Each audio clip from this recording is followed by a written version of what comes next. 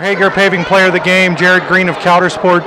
Jared, first of all, just talk about coming down here and really making a statement, especially in the first half against what's a pretty good Clarion Bobcat team. Yeah, we don't usually get a lot of good games in the North Tier League, so coming down here was one of the better games, and we just came out and played very well. Just talk about how important it was to get off to such a quick start for you guys. Yeah, it's always very important for us to always get off to a quick start so we don't get behind, but even if we do get behind, we still come back.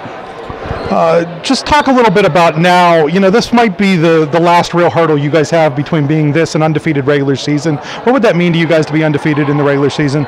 It would mean a lot, but we still got playoffs. We got to do something there to make a statement. When you look at what you guys have done against a team like this, against a team like Ridgeway, you're going to go into the playoffs as the favorite to win District 9 2A. How do you guys keep a level head and not let that really affect how you play your game?